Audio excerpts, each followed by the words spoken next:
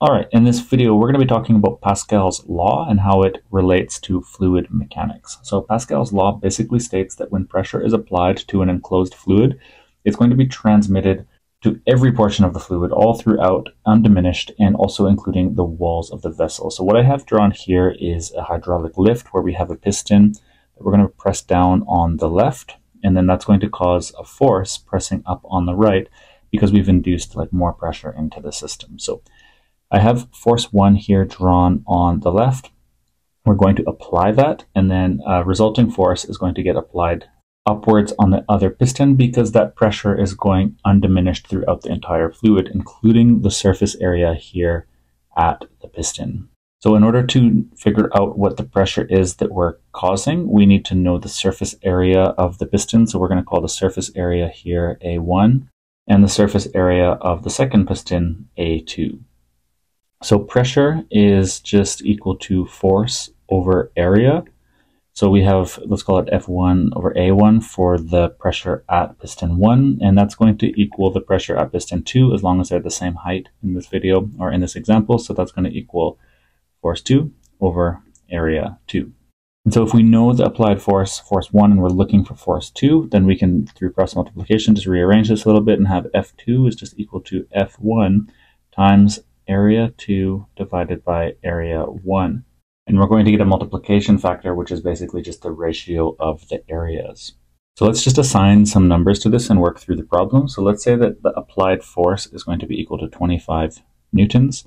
The area of the piston, the cross-sectional area at that point of contact here, let's say is just 10 centimeters squared.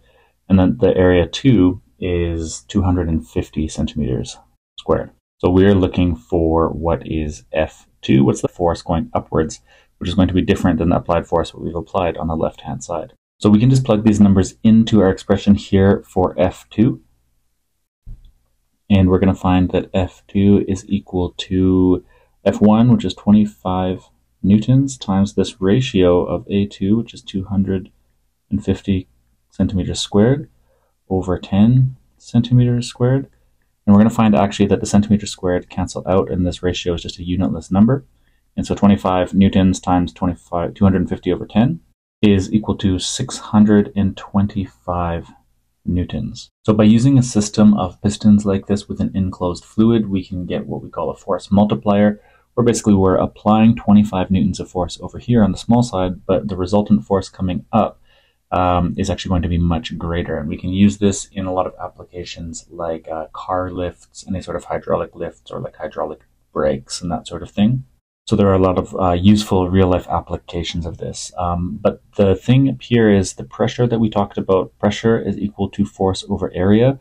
The pressure here is going to be the same as the pressure over here. The forces are different, but the pressures will be the same. And let's illustrate that here by just kind of working through each side one at a time. So let's take a look at the pressure on side 1. Let's call it P1.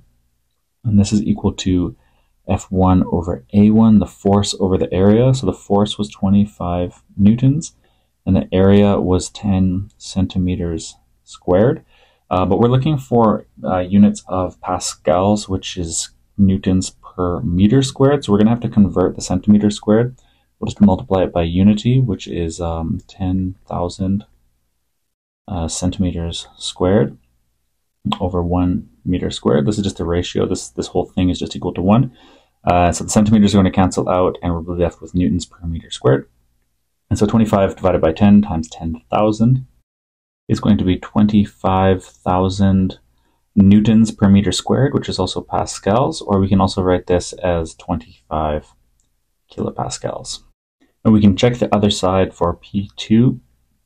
This is just going to equal force 2 over area 2. And we had the force, which was 625 newtons over the area, which was 250 centimeters squared. And again, we have to multiply this by unity to get this into units of meters squared, newtons per meter squared. So we have 10,000 centimeters squared divided by 1 meter squared. That's just that unity. And when we calculate this, this also gives us 25,000 units of newtons per meter squared, which is actually pascals. And this checks out. This is also 25 kilopascals. So at this level of height in the fluid column, assuming they're at the same, we have transmitted basically 25 kilopascals all through the fluid and back up to this point, and that's why we're getting 25 kilopascals pressing up, which divided by the area gives us this force of 625 newtons, which is much greater than the applied force that we applied.